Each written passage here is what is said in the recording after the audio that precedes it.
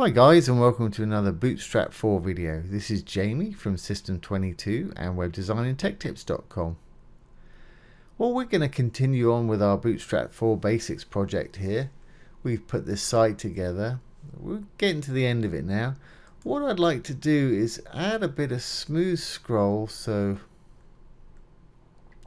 when we click on one of our call to action buttons here, it takes us somewhere, but it will scroll there smoothly. So say we want to go to this welcome section here.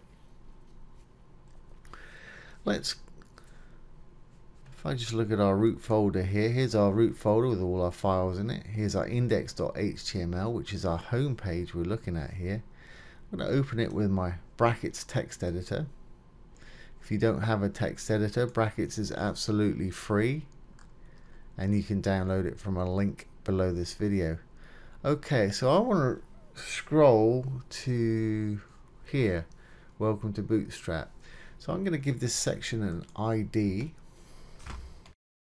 not a class, an ID, so we can actually scroll to it. I guess we'll call it welcome. Okay, now we've got our ID in there. How do we scroll to it? Well, let's go up to one of our buttons.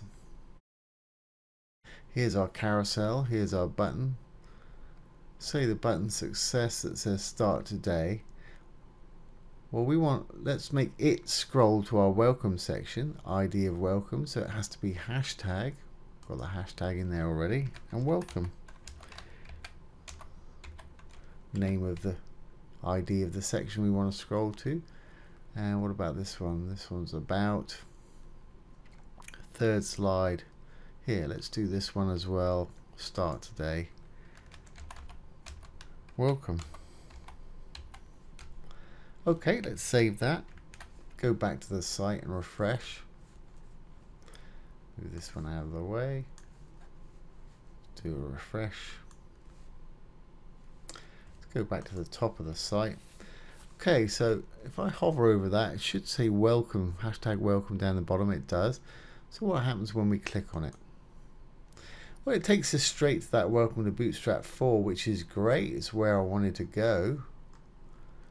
But I'd prefer it if, let's see which one, the start today button.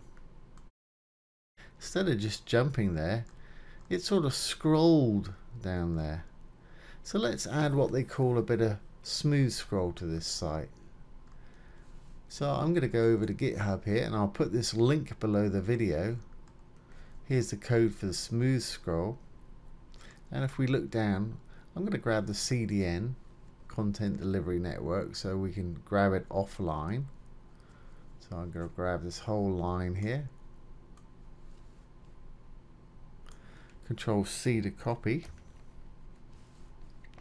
go back to my page, and remember, any page you want to use smooth scroll on, you're going to have to do this on. I'm just going to use it on this page today because of the buttons there. But other times you'll have other sections you want to go to. I'm going to just pop this script after our last script on the page here.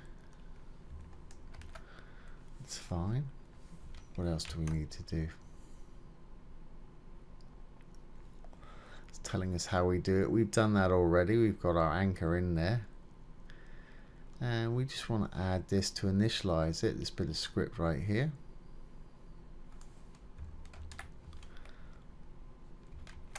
Control C to copy, and we'll paste that just under where we pasted that last bit.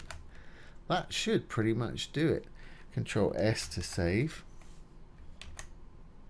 Back to the site, let's refresh. Now when I click on this button, it should smoothly scroll down there, you see?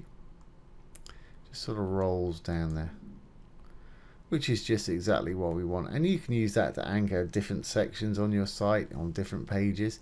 Just remember, if you're going to put it on a different page, then you need to put that script on the bottom of the page that you're working on. For instance, if we had a button here, learn more or something, you could have it take us down to this section here. You can actually have it take you to a section on another page by putting the .html, then the anchor tag. So there you have it. There's how to add smooth scroll to your site so you can smoothly scroll to various sections.